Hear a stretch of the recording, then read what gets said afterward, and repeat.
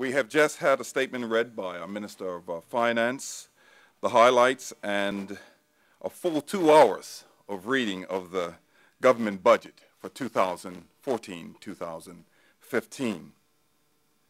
I want to read a statement to you that was in the budget on page 23, which really sums up where we are today in our approach to this budget. On page 23 in the second paragraph, it says, "The government has not lived within its means for many, many years, so it is difficult to wean it off bad habits. We are still living beyond our means at present and must work towards reestablishing that prudent benchmark without crashing the economy in the process." After having gone over the budget, I believe it to be a well-measured and balanced approach to where we are in our history. What encourages me is that we are now looking at an overall deficit projected to be $267 million, which is 19.4% lower, down from the previous year. 7% reduction in government spending. We'll be able to pay down on our national debt by $120 million. These are good things that point us in the right direction, that we are getting Bermuda on the path of recovery. I'm happy to say that the continuation of the tax concessions to the hospitality, the restaurants, and the retail sector will continue on.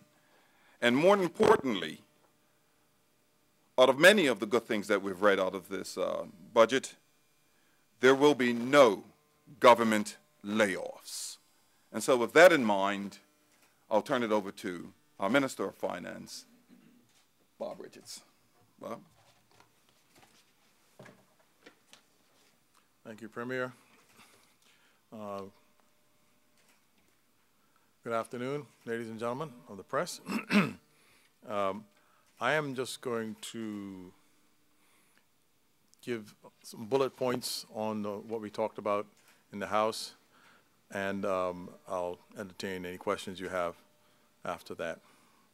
The first, I'd just sort of like to give you the highlights of the budget.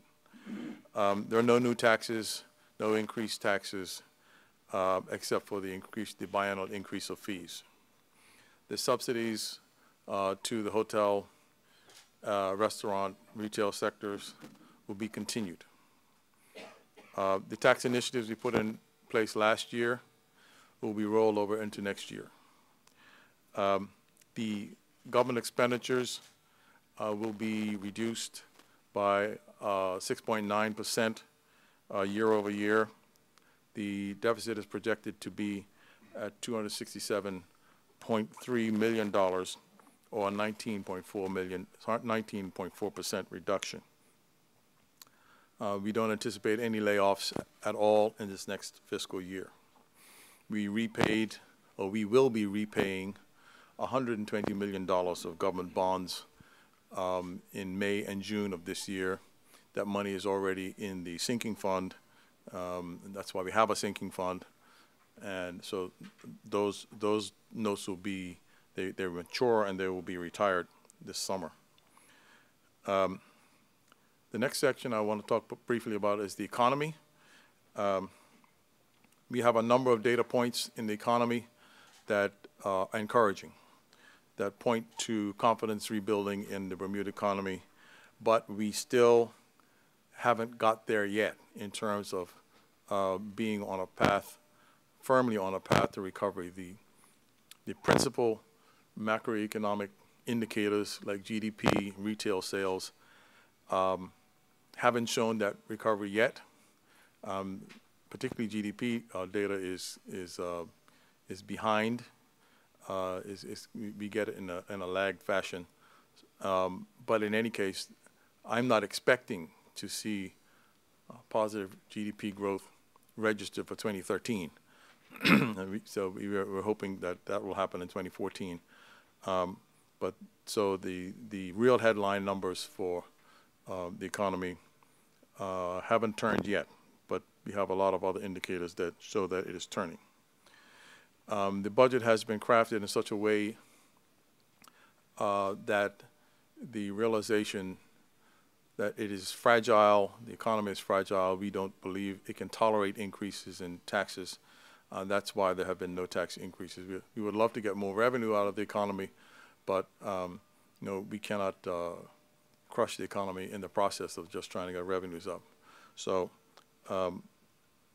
that's the sort of overall view for the economy. I want to make a few statements on policy. The refrain of the budget, I don't know how many times I said it in the formal presentation, at least 3 times, maybe more, that the status quo is the enemy. Some people think that we can improve Bermuda, improve the economy, improve job prospects by keep doing what we're doing. We can't. And some folks don't get it, so I'm just going to keep repeating that. The status quo is the enemy. We have to change. We have to implement changes for it to get better. And that's what we're intending to do insofar as some of our initiatives are concerned. But this budget basically accepts the realities that we face here, that we have to change the way we do business if we're going to continue to be firmly on this road to recovery. We sort of have one foot on that road, the other foot's still on the other road. That is the road that we don't want to be in. Insofar as government stimulus is concerned, the government is tapped out. We're already borrowed up to the hilt. We can't borrow any money to do projects, to do big projects. So the key point here is that in order to get stimulus, we have to use private capital from outside Bermuda. And so there is a sort of circle that people have to understand that, and the center of the circle is the government.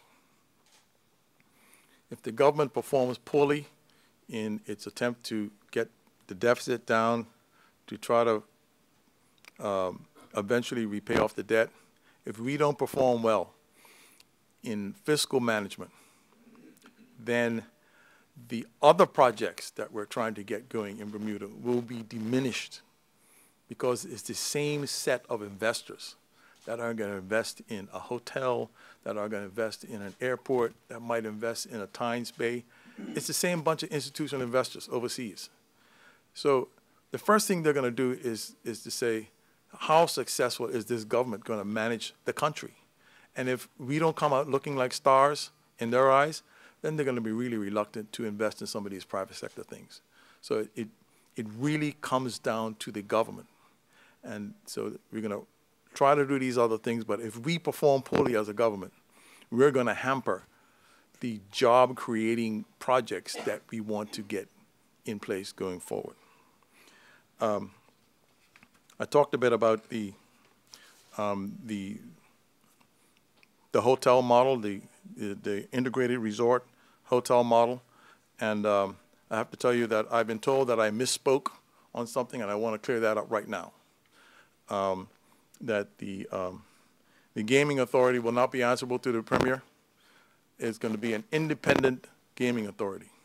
So the Premier will recommend X number of people, the opposition will recommend Y number of people, and the governor will recommend Z number of people, just like the Senate.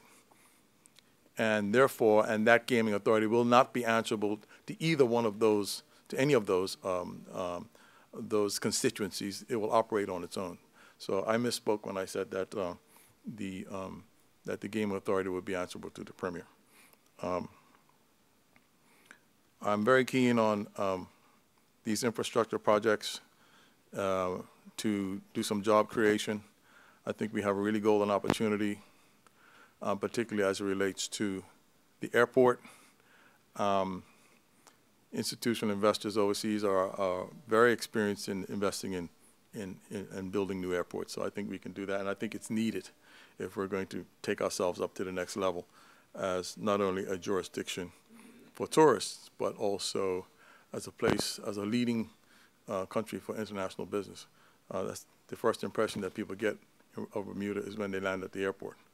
And you know, I'm sure many of you know, that airport is kind of held together by Band-Aids going back to the 1940s.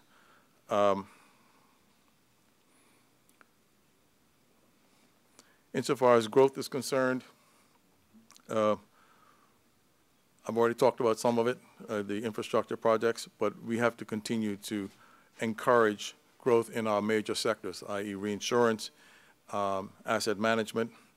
We're encouraging light industry to form in not necessarily former baselands, but including baselands. That's the land the government has available. The Risk Institute and financial services. These are areas that we're either fully engaged in or could be engaged in.